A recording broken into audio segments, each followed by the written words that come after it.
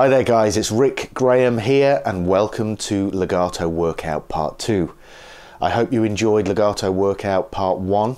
That was an extremely successful lesson and I've got you guys to thank for that. You know, if it wasn't for you guys supporting what I do, the content that I put out there, then I wouldn't be sat here doing it.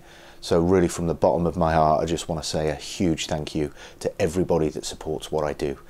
And don't worry, there's lots more content coming this year, so make sure you stay tuned.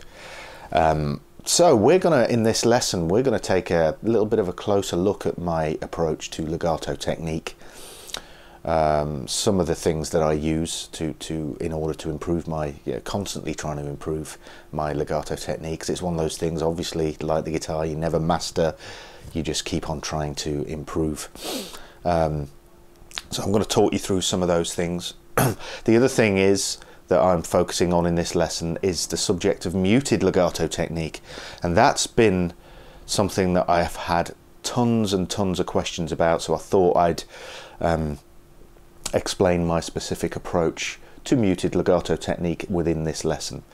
So I've prepared for you some examples and some licks, and I play them once normally, in other words unmuted, and then again with muted legato technique. So that really is the focus on this particular lesson. So the first thing I want to take a look at are the general legato practice methods that I use.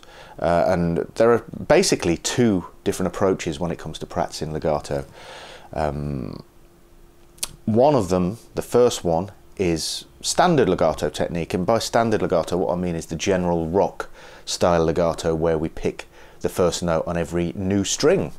It's kind of Satriani-Vai-esque approach to it, you know, so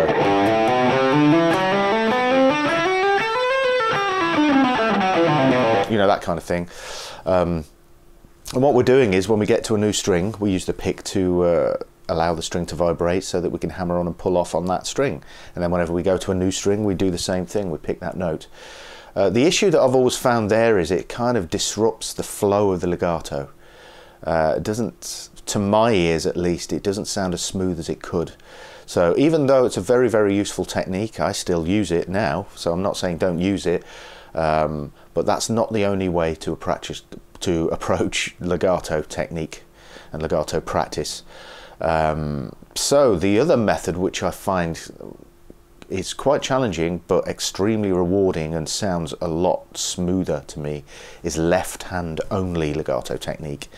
And this isn't necessarily to be confused with the hammer on only approach that some players use. I generally tend to use a mixture of hammer ons and pull offs when I'm doing this, but there are benefits of hammer on only hammer ons when you're practicing legato technique, and in fact some of the examples and licks that we've got, I've notated them specifically for that so that you can practice that technique. Anyway, I'm digressing slightly. So standard rock legato technique, the downsides with this, like I said, is that when you go to a new string you have a pick stroke to get the string vibrating, and that can kind of disrupt the smooth flow of the legato line. So when you're, for instance, when you're practicing, say, a scale, let's keep it in the key that we're using all of the examples for, so, which is B major.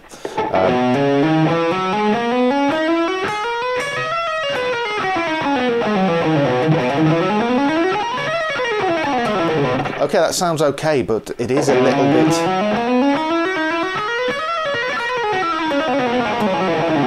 It is a little bit, like I said, that the smoothness of the legato is affected somewhat. So what I try and do is I try and minimize the movement that I make, or the accenting with the right hand, because whenever we put a pick stroke in there you can really hear it, especially if you're doing downstrokes. It's less so with upstrokes. But what we want to do when we're playing standard rock legato technique, what I try and work on is making sure the pick attack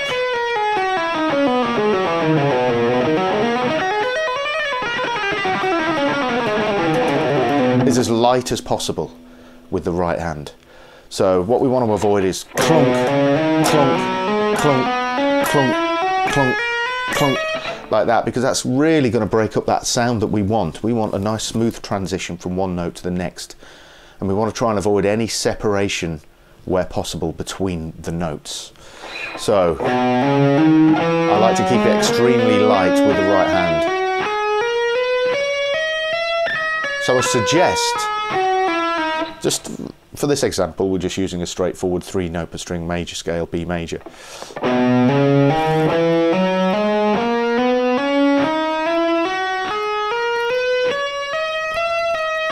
What I'll do is downstrokes on when we ascend, and then upstrokes when we descend. But what you can do is upstrokes. Oh, sorry.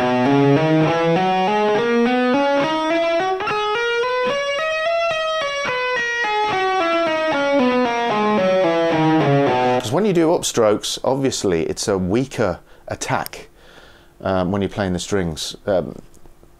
So that helps to alleviate the problem of unnecessary accenting between notes when we cross strings. So that's something that you can think about. If you prefer to just do a downstroke when you're crossing strings, then make sure you keep that movement nice and light. Okay, so like I say, I still practice using standard legato technique. However, the biggest emphasis with my legato technique is placed on left hand only practice. Okay, and I found that when I started to practice just left hand only, my legato playing improved dramatically. So these days I try and work on it every single day so that I can improve my legato technique in general.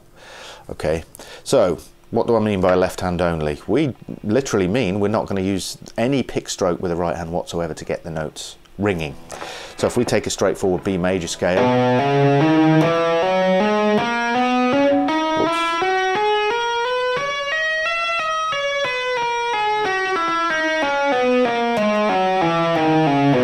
okay, first thing, did you notice how clean that sounded?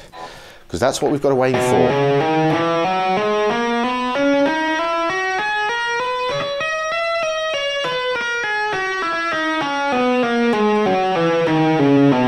Very little extraneous noise going on there, and I'm not using a string dampener either.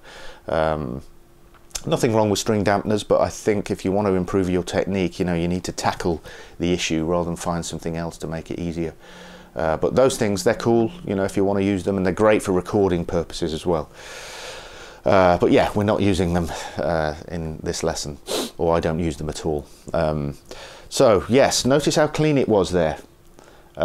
We've got to employ a solid muting technique when it comes to left-hand legato. We need it with standard legato technique and just playing in general, but it's really highlighted when you're just using the left hand only, especially between string crosses, because string crossing is a proverbial pain in the ass.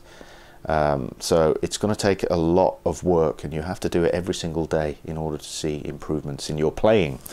So like I said before, it's not just hammer-ons only. Usually when I ascend, obviously it's hammer-ons. And